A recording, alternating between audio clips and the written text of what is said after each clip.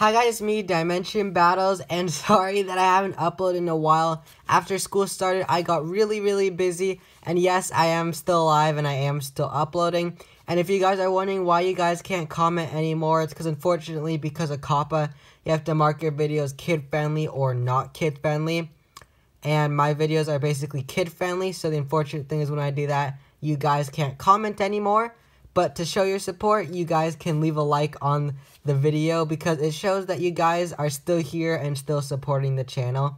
And yeah, so I created this cool new card. It's the last card for set 4.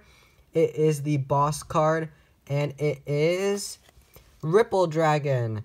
So Ripple Dragon is a stage 4 ultra rare card, and I really like the artwork for her. So basically, it is a girl. I mean, it's whatever you want it to be, because in the beginning I was making a girl, but then it looks like a guy also. I mean, in my opinion, dragons don't really have race, but who knows. Anyway, so Ripple Dragon is a stage 4 ultra rare with 400 power and 500 shield, or 500 defense. And her effect is you can discard a card from your hand and pay 1 token after this card attacks. And if you do, it can attack again. So I really like this card. I think she's one of the coolest cards that I made so far.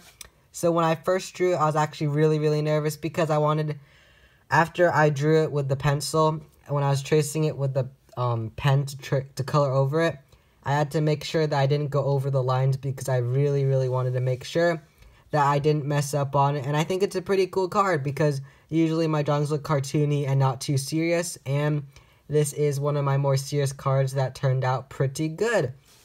Anyways, yeah, so hopefully you guys enjoyed this video, and if you did, don't forget to leave a like and subscribe. Bye guys.